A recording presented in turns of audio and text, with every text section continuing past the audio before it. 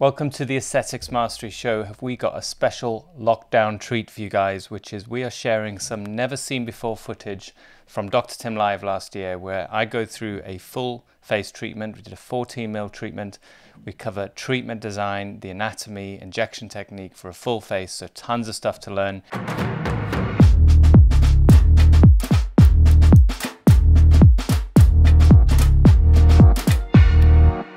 So one of the things that's going to help me later is if I add volume back here, it's going to pull that tissue out. But I actually might come back to that. And there's another way of filling the buccal fat pad through here. From where you're doing the jawline, you can go up. So I might do that and give me a bit more of an ability to reach slightly deeper. So realizing that all these tissues affect each other. So chin up here, lateral to the face, cheek, jawline, they're all going to be involved in pulling this structure out. So I'm going to get at it from all angles. She has a little, I don't know if you can see it, there's a little P shape here, which is an indication for treatment along here, and these little lines above her ear, those all tell me that there's fat pad loss, which if I add volume here will pull back. This is a useful indication to see this complexity as well. If you look at the before pictures from 20 years ago, there's none of this complexity, so we can add quite a lot of product here to pull back. So what's directly underneath here? Salivary gland. I'm seeing these injuries come through now, which come from, I believe it comes from getting the cannula underneath the parotid fascia, and it feels different if you're in that plane. It's much harder to pass the cannula, and you're effectively tearing the surface of the gland as you're going, and the patient then gets something that you might think is a hematoma because it comes up quite quickly. But it's not, it's saliva, so there's no color to it and it swells. One of the other clues is that when they're about to eat something, it swells and then it goes away. So it can be pretty disturbing because sometimes they're quite big. And what we need to do is avoid that by being at the right plane. So the first thing I'm thinking about here as I go under is how do I make sure that I'm not too deep? I want to be in the fat. I'm replacing a fat pad, not replacing a salivary gland. And that's sliding nice and easily for me. So that's giving me confidence.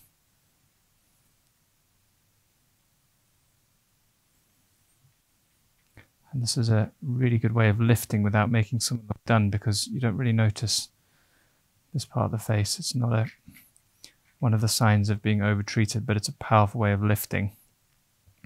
It also increases the height, where the jawline meets. If you can project this bit out, you create that V shape. It's part of what you need to create a V shape. Heart shape. I don't want to be anywhere near the nerves here, so I'm also feeling with my finger to make sure that I'm superficial enough. And then a little bit of shaping.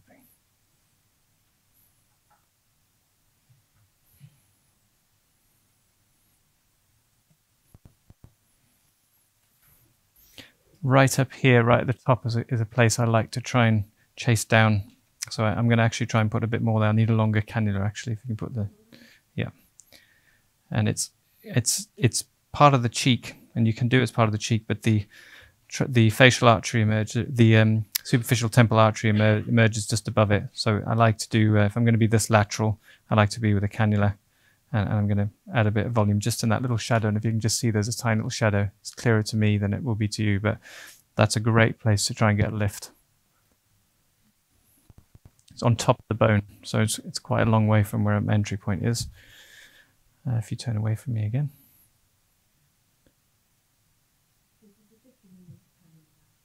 Yes, it is. That's right. So it should be able to reach all the way up.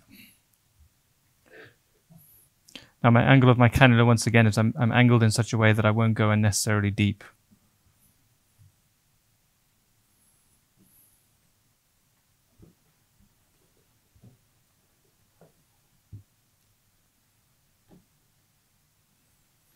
If your patient jumps, that could be that you're near a nerve, so also another reason to stop.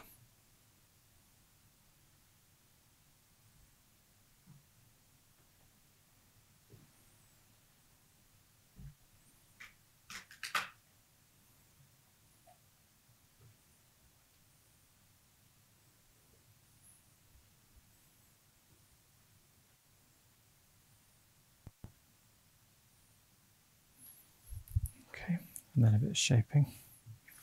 So we're going to do the same on the other side, and then I'm going to come back, maybe do some chin, and then we'll try a bit harder on the buccal area once I've stabilized the other tissue. I'm always trying to think of the face as a whole unit, that in terms of its mechanical elements. So it's the ability of using different disparate parts of the face to get the result I want, rather than just being too distracted by the main thing I'm trying to solve.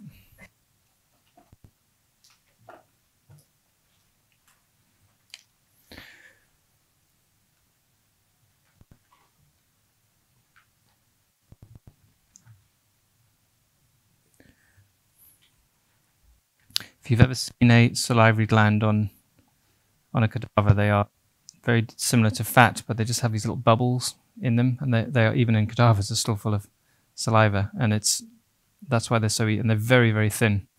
So it's very, very easy to pierce. As I say, the main thing is I don't want to feel like I'm got loads of resistance at any point here. I'm trying to get it should slide in quite easily. I'm looking using the reflections to tell where my cannula tip is, which is up here. Can you, as if you're on the phone in the 80s, tilt your head, slide that way. That's it. That's probably one of the most useful things I've said today, which is tell them to go on the phone, and because otherwise you end up with this impossible angle. It's very fidgety.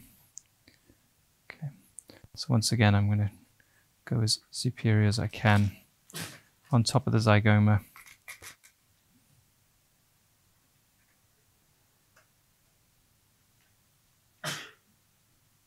And I'm shaping it with my finger at the same time. I'm trying to get some of the aesthetic result simultaneously as I'm injecting.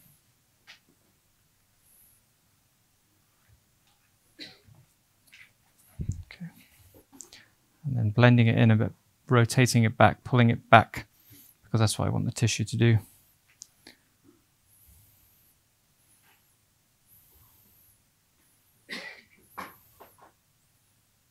You can do chins in different orders. I like to the projection and then reconnect it. So what I'll do first is actually it'll look like a downgrade, which is so chin will become more prominent, and then I will connect it afterwards so that it becomes straighter. I might actually do that first and then do some more of the buccal work and then come back to that. I'm trying to assess how much pull I can create. But chins are, I say now, she's got, if you look at the before pictures again, she's got a little groove here which she never used to have as well. So this is something, that little separation here, if I can get that to become the new low point on her chin, that will make a really good difference. So that's going to be my first injection, because I know she had a very petite chin with a good angle to it. So I'm completely midline. The other thing is your angle of injection here makes a difference to your aesthetic result. If you're completely interior, you'll pull it more down. If you're anterior, you'll project it out. I actually want to be, for this first injection, about 45 degrees.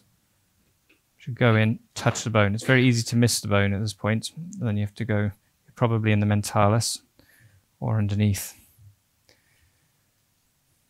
Good aspiration. I'm putting a bit of pressure above because I don't actually want to project her chin forward. I want to project it down more than forward. That's 0.2, 0.25. So that's step one. So that's made a nice difference already.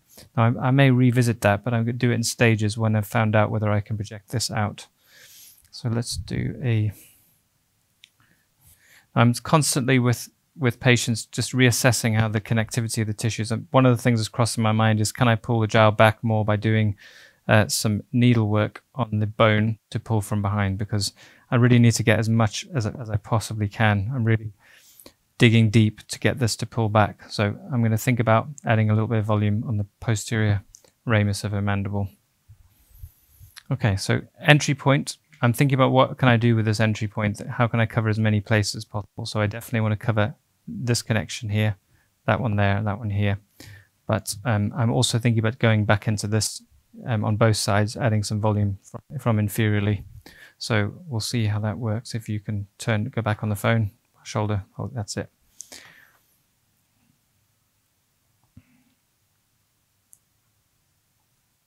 So this angle does allow me to go a little bit deeper.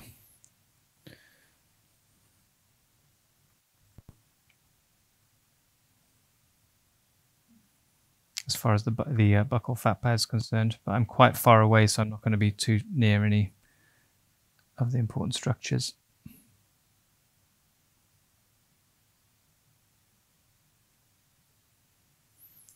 Oh, I am crossing where the artery might be, so that's making me very respectful of any resistance that I get.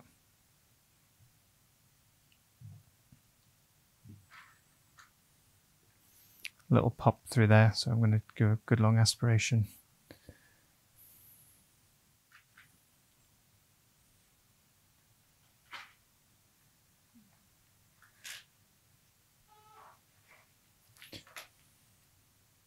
A little bit of pressure so that I get the shape that I want.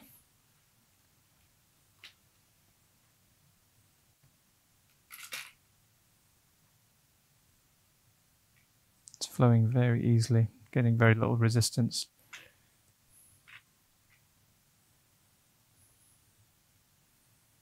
And some of this I'm now going to do slightly more superficially, just in the hope that I get some of the more superficial ripples as well as the deeper volume. And Voluma is a very good product for using in different layers, in my experience.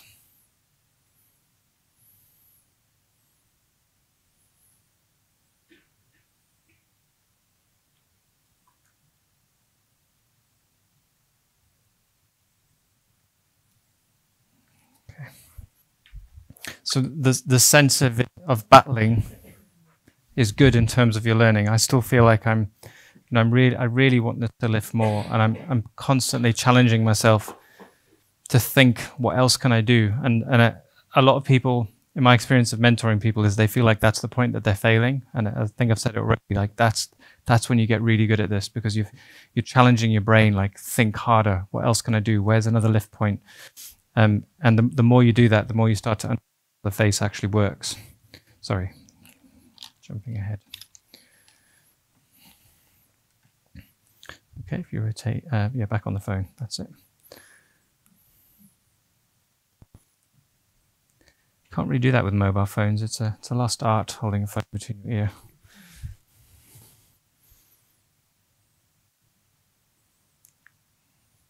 Can I get a little swab on that?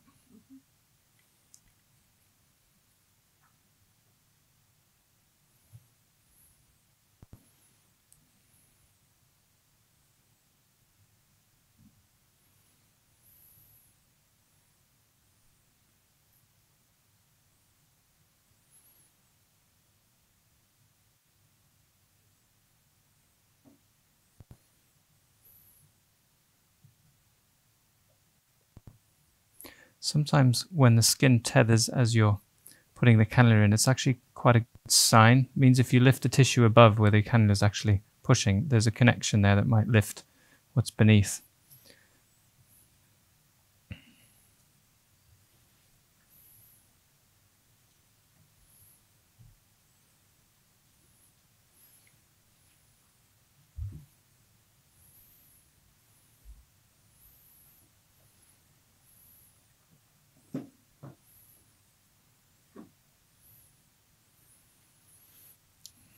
So just in my mind, I'm thinking constantly about all the contributing factors here. I'm thinking about position of the cannula, the theoretical presence of the artery, the fat pad that I'm trying to replace, the way the light is catching her skin, and the connection I'm trying to create between the corner of her mouth and her cheek, where there's an interruption. And I'm looking for signs that I'm getting close to that. Adjusting my approach each time. I knew it would take a lot of volume. This is one of the areas that takes the most volume. As I said, I think I said in the presentation that your buccal fat pad is 16 to 20 mils, just that. So I mean the original size of it, and it shrinks. So it wouldn't be surprising to put even 5 mils in.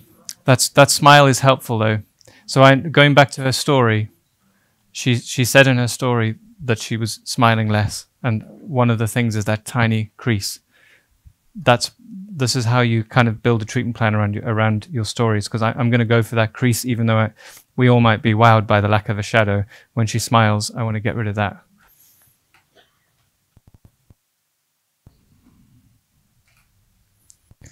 Now, I also know a lot of you are thinking, well, that's all well and good. This is all very expensive. No one's actually going to pay for it. That's a knowing laugh.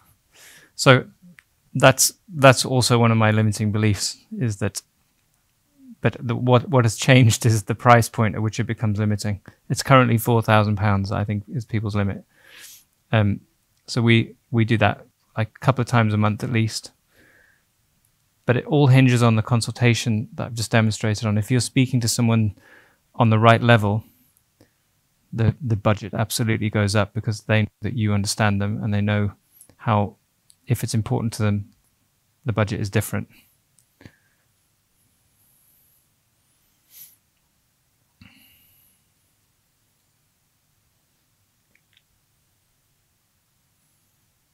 This will also last, hopefully, a very long time.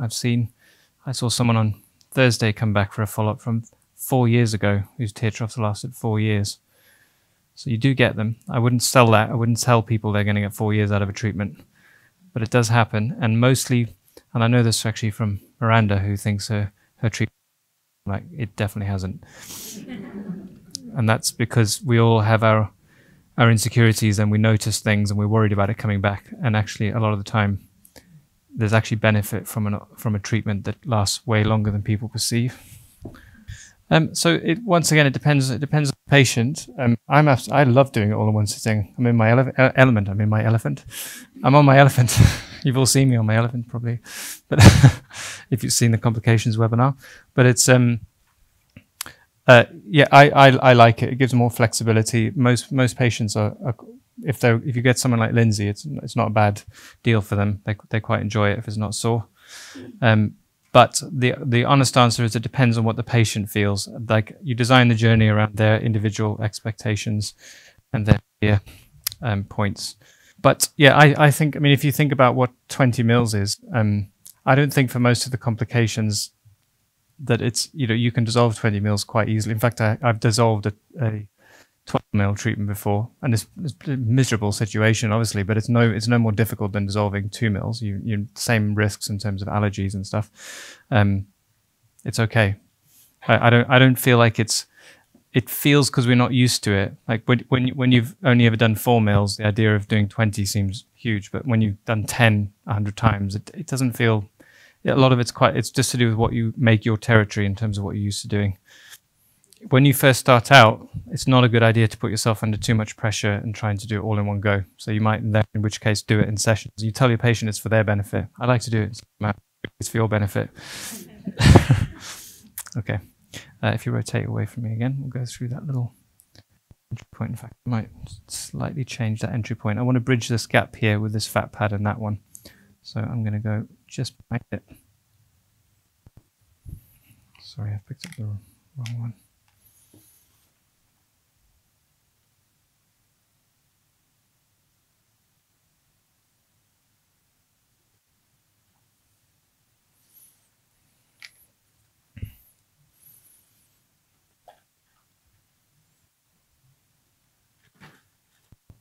So volumes for chin, I usually would use around 3 mils in total on a restoration. But you can get a good difference just from one if it's about focusing, just rotating the chin back down. But here we're doing a combination. I want to connect the chin and jawline.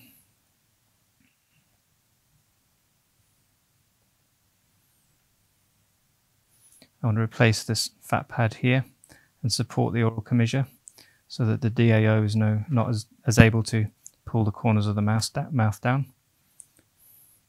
And I want to replace the fat pad underneath the mental crease. And we've already focused the chin on the other side. Okay. And this is where it starts to come together in terms of a full face treatment. Okay, can I have some Volux? I'm told I'm running out of time, but we're getting there.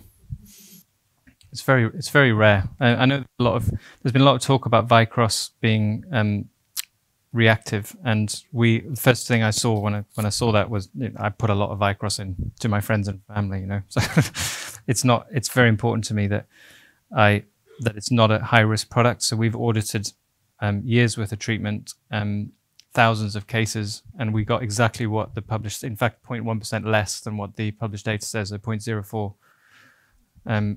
So I don't know where, it's almost like a meme. It's almost like it catches fire, like the idea of it, and then people go looking, and every time there's a reaction, they reinforce the idea. But I don't think the data supports it. Otherwise, I would stop using it.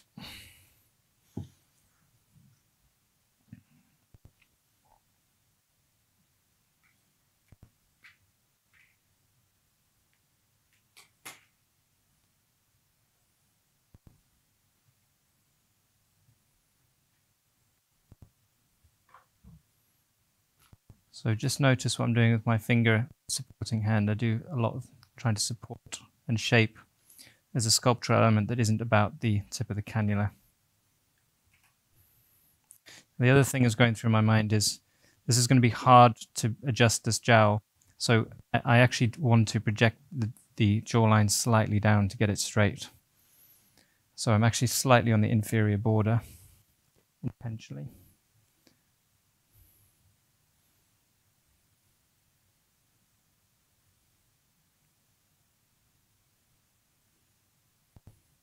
What happens if I run late, Fiona? Do they just turn the lights off?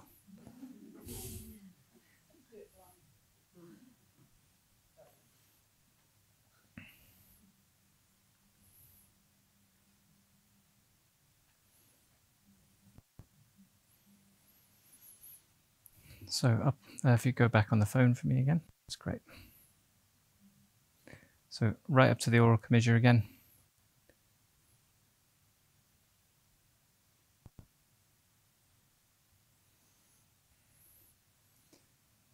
Along the mental crease.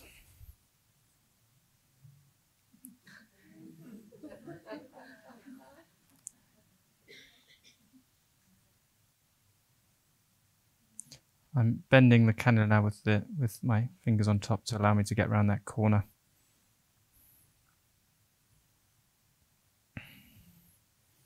Okay, so look at that, mental crease has come up phenomenally well. I think I'm going to just do a couple of passes with some bow lift just to make sure it stays that way. No. Unless Lindsay did some I didn't know about. No.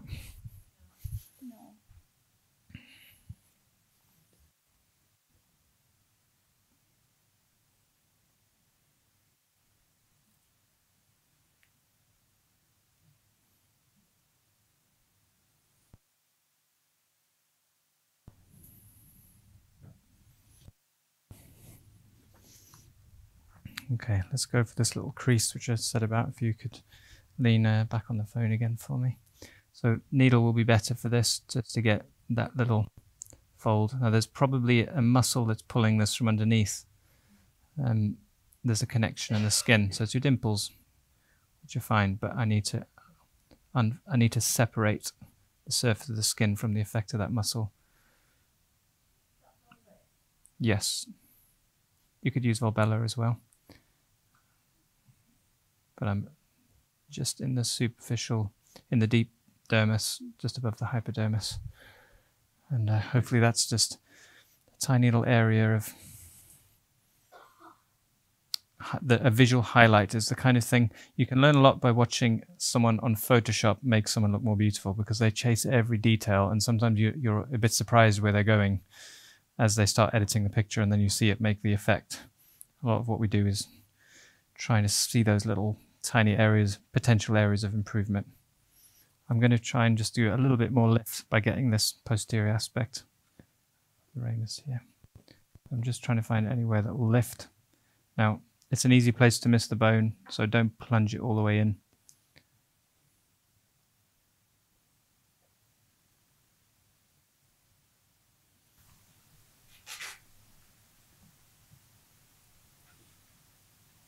I'm not trying to create extra definition. She's actually got good definition. I'm just trying to add a bit of volume and then smooth it in.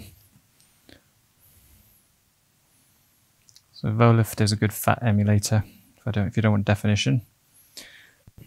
So the bit that's catching me is I would love a straight jawline, and I'm just trying to think what are the ways I can do to do that.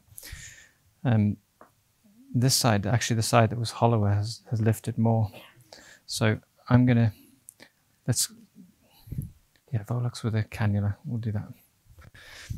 I'm gonna try a little tiny touch just here at this junction point with the needle. It's a good place if you want a really stable injection. That will be a good support point.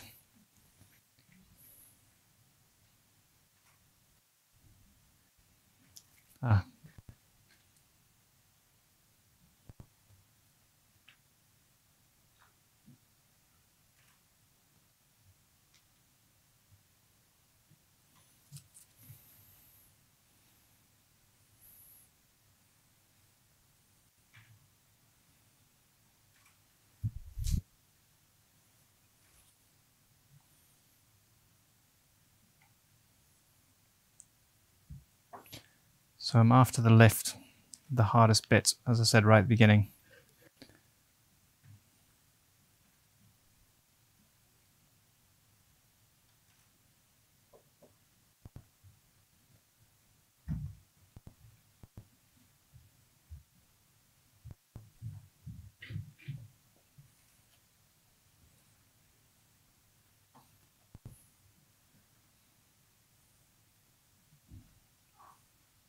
She closed her eyes there. That made me think, am I on a nerve? And it makes me change. It's good to watch your patients. Some people like to, I'm a bit like this. You know, when you're at the hairdresser, I always like to try and anticipate which direction he wants my head to turn so I can do it. And they're trying to be helpful. And someone will suppress what they're feeling. And actually, I always tell them not to. Just let me know. So I'm just checking for any little irregularities I missed the first pass, because I don't want to leave her that way, even though this is a little show. I could just say, because it looks fine, but I don't want her to feel it. So that's great. We're all done. Thank you very much, Lindsay. Let us know in the comments what you think was the most useful thing, or if you've got any questions, and we will answer them during lockdown. So thanks very much for watching. See you next week.